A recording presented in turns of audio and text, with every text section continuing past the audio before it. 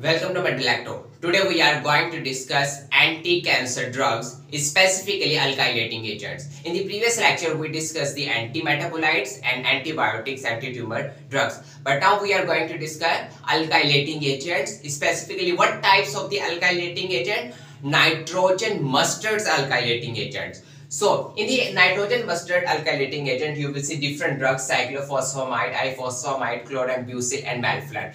But in this lecture, we will just focus on the cyclophosphamide. Okay.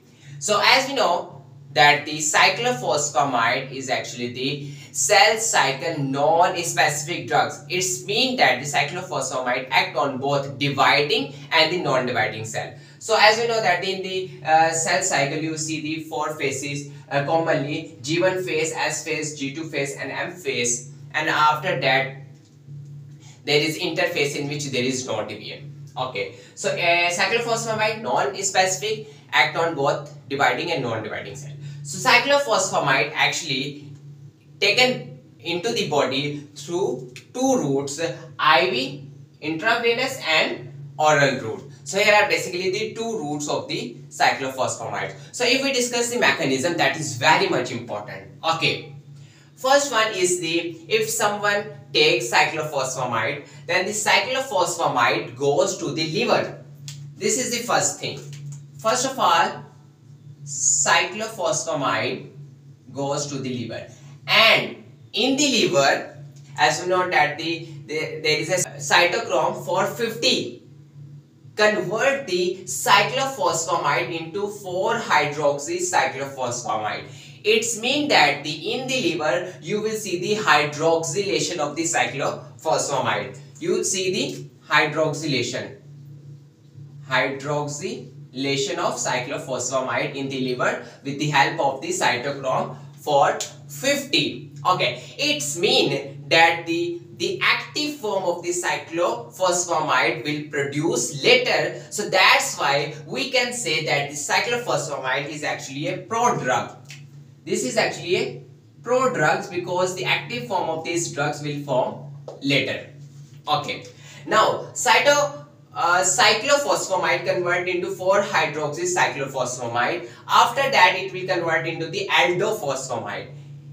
Again, and next is it will break into two compounds. First one is the phosphoramide mustard and the acrolein.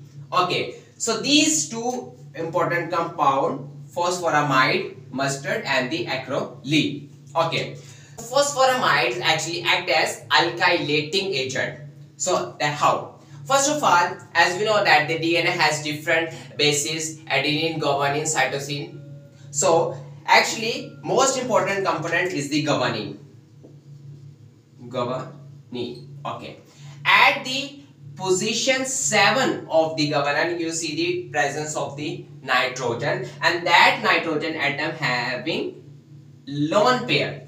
So that's why we can say that nitrogen of the guanine is actually nucleophilic, that love the nucleus of the atom having positive charge, because atom nucleus having positive charge and the negative electron will attract the positive charge. Okay, next if you see phosphoramide mustard having a structure like this. This is the structure of the phosphoramide, okay, compound having chlorine atom at the both corner. Okay, first of all, as there is no charge on the phosphoramide, first of all the charge will be created on phosphoramide mustard, positive charge, and after creation of the positive charge, this compound will attach to the nitrogen of the guanine at position 7.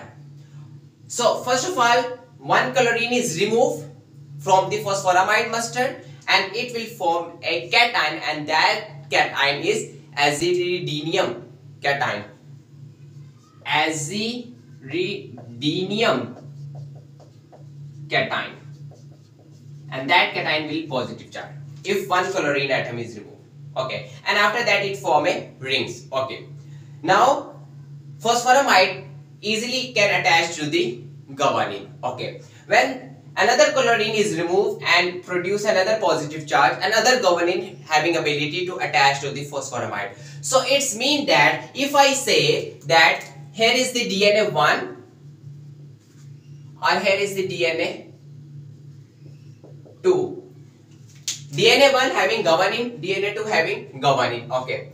So as we know that the positive charge will be created at both corners of the phosphoramide mustard. So it's mean that the positive charge of the phosphoramide mustard will attach to the negative of the nitrogen atom of the guanine, and that's form a bridge, and the bridge can be within the DNA and between the DNA. So this is very much important, and after that you will see the cross linkage of the DNA, genetic material, or you can say abnormal pairing, and that's why due to the abnormality that is present in the cell causes the apoptosis, and ultimately the tumor cell will destroy. So this is the case. Now the phosphoramide can destroy the tumor cell. No doubt normal cell will also be destroyed, but tumor cell is our major target. Okay. If we see the clinical uses, it is used in the non-Hodgkin lymphoma, leukemia, breast and ovarian cancer. These are basically the more specific cancer that in which you will see use the cyclophosphamide. Okay. If we see the adverse effect, first one is the myelosuppression, in which will more myelosuppress and ultimately the productions of the cell will reduce. Next is the nausea, vomiting and diarrhea. This is the general symptoms of the cyclophosphamide. Okay, alopecia, loss of hair. Okay, amenorrhea, missing of the periods in the female. That is also the adverse effect of the cyclophosphamide. Okay, and secondary malignancy. Just keep one thing in your mind, that the alkylating actually can cause the secondary malignancy. Actually, alkylating agents actually used in the treatment of the cancer, but they can also cause the cancer as well. This point is very much important. That's why we called it secondary malignancy, specifically acute leukemia. So this is very much important. It means that the alkylating agent can be mutagenic and carcinogenic, cancer causing. Okay, and most important is the hemorrhagic cystitis, in which you will see the bladder, walls of the bladder will inflame and you will see the bleeding, and that blood can be present in the urine as well.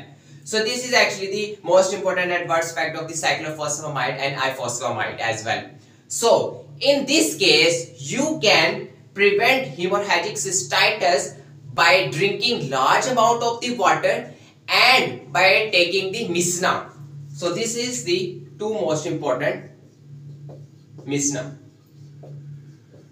preventions from the hemorrhagic cystitis. First one, drinking large amount of water, and second one is the misna, sodium 2-mercaptoethane sulfonate.